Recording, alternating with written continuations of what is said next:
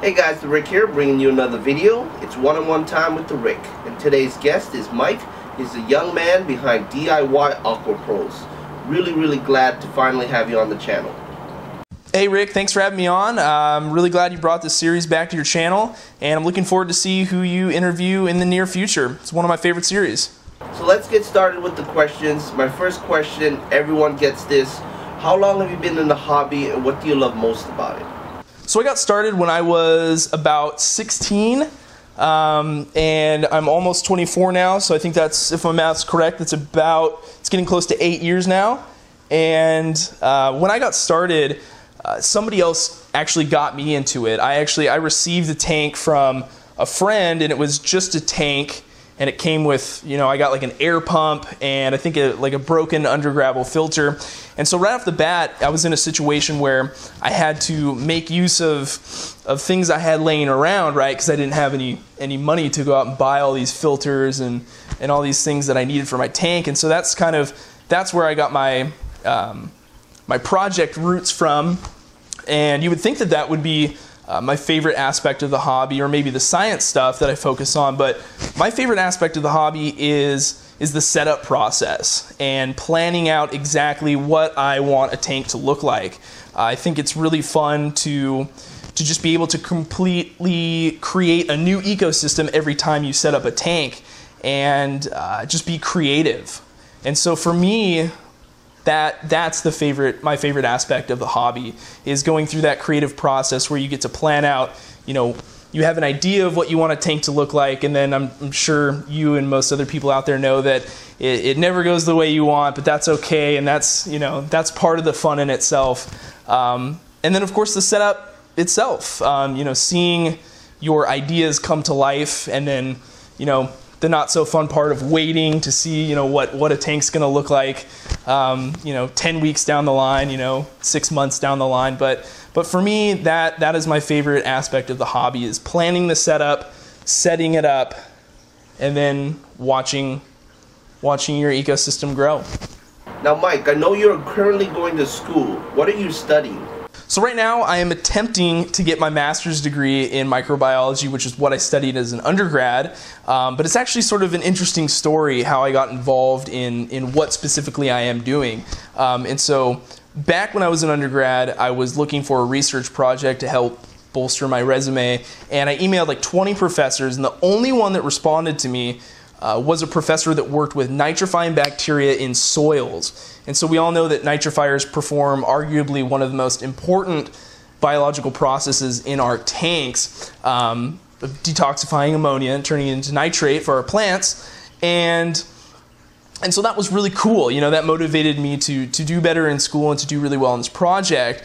And through working with him, I met other people, and eventually started to work with another professor that worked with nitrifying bacteria, but more related to wastewater treatment. And that was even more cool because we're performing a part of wastewater treatment in our filters. And so that again continued to motivate me, and was one of the reasons why I decided to stick with school.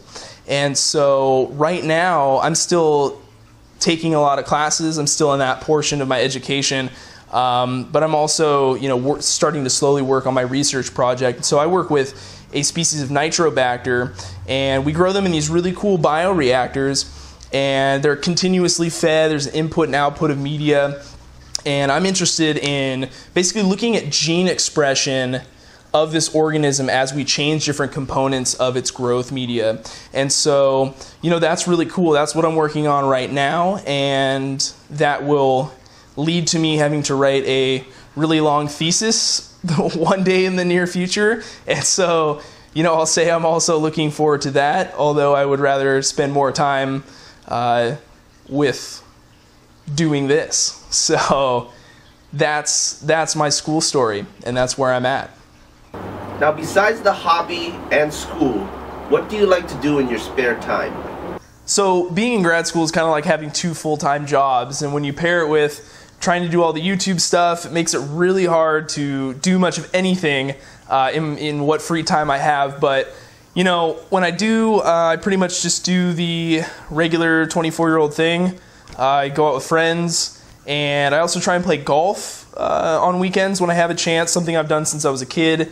And when I have an extended period of time off from school, like during winter break, for example, I try and go snowboarding. But again, you know, that rarely happens anymore. So that's what I try and do. Now, what I want to know is, what made you start a channel on fish keeping? So I started a YouTube fish tank channel, number one for the women, of course, but a close second was initially just to document my progress through the hobby. I thought it would be really cool to be able to look back on it one day in video form rather than just, you know, memories of tanks and, you know, whatever pictures I took. And then, you know, as I thought more about it, I realized that it would be really cool to try and create a place where, you know, somebody finds one thing that they're interested in, well then they've now found a bunch of other things that are relevant to them and that will help them. And that was sort of something that I wanted to focus on, because I remember when I started out, and I'm sure many of us are familiar with this, when we start out we're hungry for information and we're looking everywhere and we have to scour the internet to find all the pieces of information that we need to start a tank or to just learn about the hobby. And so as I, you know, made videos and was thinking more about what I wanted to do, it turned into something where I wanted to create a website or a place or a channel that sort of encompassed as much of the hobby as I could. And so science projects were really popular. You know, somebody was out there already making kick-ass project videos, but it was something that was central to my hobby as well, so I wanted to include my perspective on that. And then as well as, you know, the fish and plant information, and, you know, mix it all into one pot and then present it to people. And so that was the main reason for starting the channel, and that is what continues to motivate me, is to try and attempt to create a place that has as much information as possible, that when somebody finds the one piece of info that they're looking for, they also find all the other things that are relevant to them. Now, Mike, you jumped up in subscribers really, really fast by putting out awesome videos. Are there any videos in particular that you're proud of? Well, thanks, Rick. I really appreciate that, man. You know, if I had to pick one video, that might be too hard. You know, obviously the project videos, there's a few of them that have become pretty popular. But for me, I think the videos that I'm the most proud of are the science videos, because they take the most effort, they take the longest to produce, and they really mean the most to me, just in general. Because obviously science is something that's central to not only my hobby, but just my life. And so if I had to pick the videos that I was most proud of, it would be the collection of those science videos. And finally, my last question is, any projects, plans, or series coming to your channel we can expect to see in the near future? You know, as far as series go for the channel, I think I'm going to stick with the ones that I have. I feel like it's a pretty good set for the way things are going now. In the future, I think I would like to eventually bring on sort of like a really simple, I guess, beginner tutorial series. That might happen in not the near future, but down the line. I think I have a pretty good list of video ideas for that. But as far as what I'm working on now, I'm writing 3 books all at the same time right now, trying to, in what spare time I have. That's really important to me. And I'm also, one of them is a setup book on this tank, the 40-gallon behind me.